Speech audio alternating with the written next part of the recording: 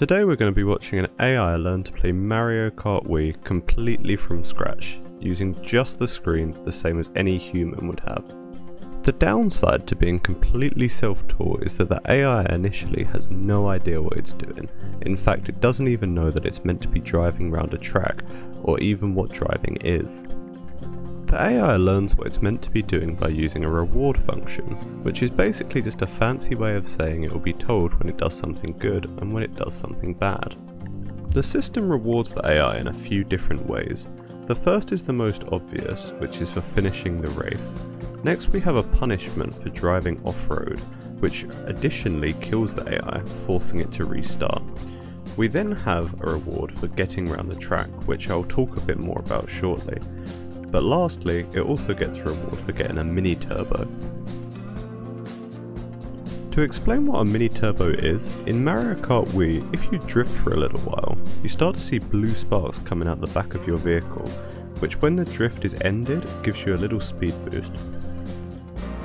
So the first behaviour our AI learns is simply to drift to the left, get a mini turbo in order to pick up the reward, and then immediately dying. Whilst this may not be a great strategy, it does show that AI clearly being driven by those rewards. Over time, the AI improves on this strategy by simply waiting longer before drifting left in order to go through more of the track before dying.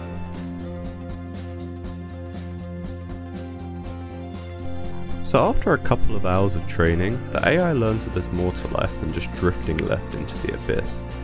It eventually figures out to drive straight forward and then turn right at the end, completing its very first corner. Pretty soon after, it's able to start doing the first corner quite consistently, and is starting to figure out the very basics of the game. Anyway, before we get too far through the training, let's get back to how the AI is rewarded for driving around the track. All I had to work with to create this system is just the screen pixels, so I had to get quite creative. The best idea I could come up with was to use the minimap on the right to figure out where the AI is and use this to calculate if the AI is going in the right direction.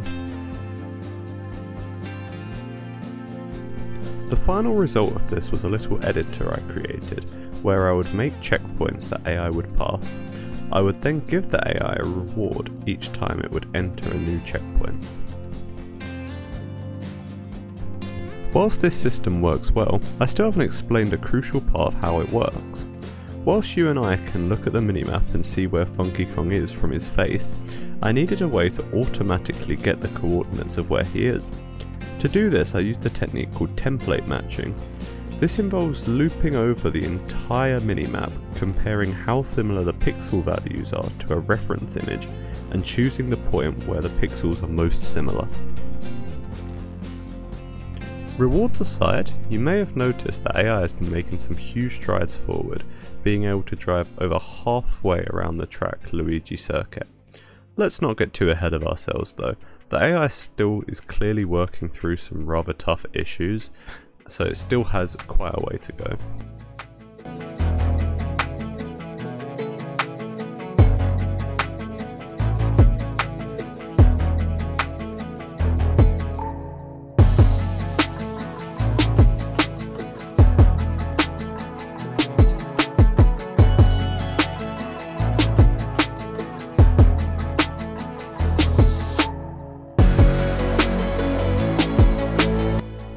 So you've probably noticed by now that the AI is playing alone on Luigi Circuit and doesn't have any items.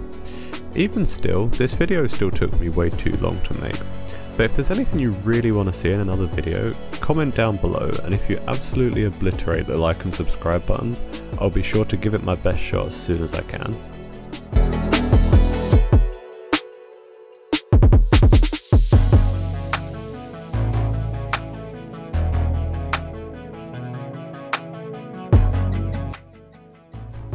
So the AI really struggled to learn the U-turn section of this map.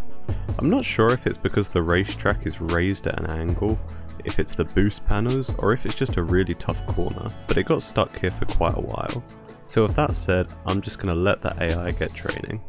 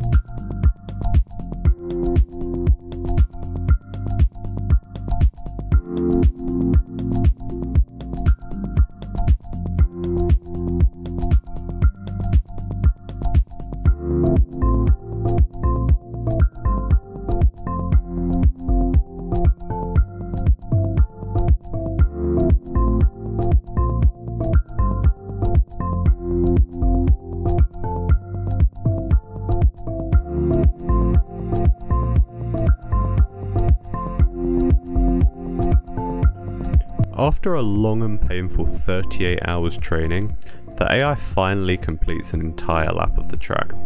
From this point, all the AI really has to do is get more consistent and learn to get much faster.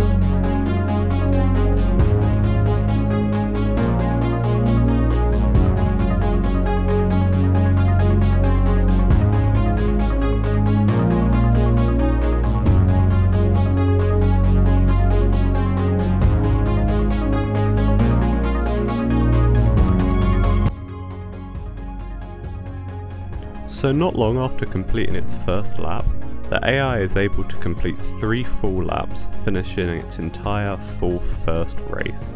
Despite this, the AI is only just getting started. The AI completed its first full race in a time of 1 minute and 27 seconds.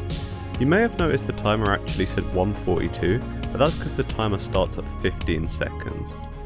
For the rest of the time training, the AI is going to look to shave off as much time as it can.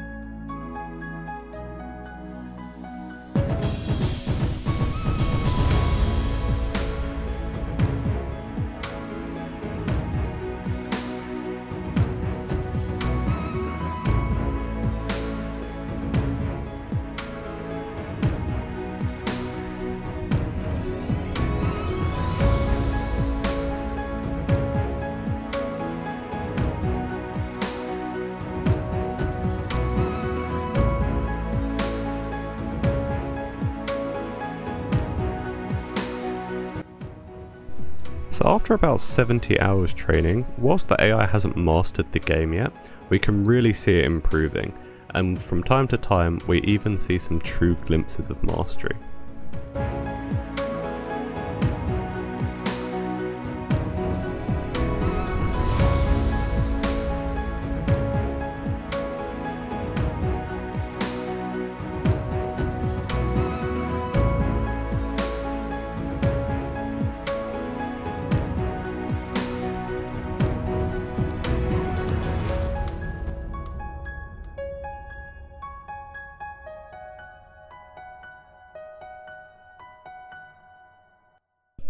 Whilst at this point the AI is looking pretty good, I know what you've all been waiting for, so without further ado, here is the AI in its final form.